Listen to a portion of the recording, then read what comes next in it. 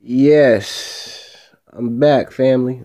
And right now I'm talking about a little bit what I mentioned in my last video. Y'all know I like to correct myself when I speak out of order. But I said the girl who planned that her white supremacist attack, I said it was in Pittsburgh. Correction, it was actually in Maryland. And CNN, they little puss asses finally put out a quiet news article with a short video on their website.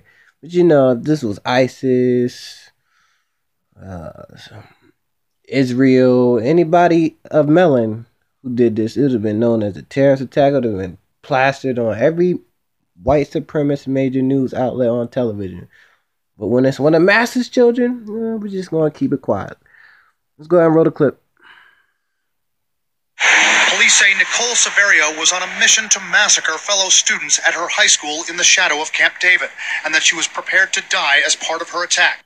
Police say she'll face multiple charges, accused of amassing an arsenal, including a Remington 870 pump shotgun, fireworks, and nails, which police believe would be used to make pipe bombs. Certainly she had the intent, the material, the means, and we believe it was going to happen. In a twist that has left this small, tightly knit community reeling, police say the 18-year-old's plans were thwarted by her own father, who discovered her plot and turned her in to police before she could carry it out next week. The father saw some behavioral changes over a period of time. For whatever reason, he looked into her journal or her diary. He reported that to the school authorities and my deputies, basically at the same time. Police discovered the weapons in the family's home. The sheriff here says the plans seemed advanced. He says Severio mentioned the Columbine and Sandy Hook school massacres in her diary, and that she had recorded details of the school's emergency procedures. Investigators believe Severio had been also studying the movements of a female sheriff's deputy assigned to the school. We believe that she was probably watching her pattern of coming and going, probably watching or looking at the type of weapon she was carrying on her person. Officials say Severio was also enrolled in a criminal justice program at the school district's career center nearby. Back at her high school, just 90 minutes north of Washington, there's a sense of disbelief. She was always a really funny, sweet person. You'd never think that it would be her to do something like this. Like, I knew something was up with her, but I would have never imagined that it was this bad. County school spokesman Michael Dorer says there was nothing unusual in Severio's disciplinary record. Were there any signs of bullying, emotional issues, relationship issues with this student? We had no indication whatsoever that there were any issues with this student. But the sheriff says her diary tells a different story. You could read the frustration, the emotional issues, the emotional problems she was having, talking about how she could conduct this shooting, the fact that she may have been the first female active school shooter in the country. Tonight, there's sincere gratitude toward a father who had to make an excruciating decision to turn in his own daughter in order to save other people's children. It had to be a very agonizing decision. It's a decision I'm sure no parent would ever want to make, but ultimately it was the right thing to do for his daughter. Very difficult, but the right thing to do. Did you see how the mainstream white supremacist media are always coddling these savages? We didn't know that she was like this. We didn't see anything in her pattern change. She was always smiling. She was so nice. Fuck out of here. This evil albinoid devil was about to be on some white supremacist.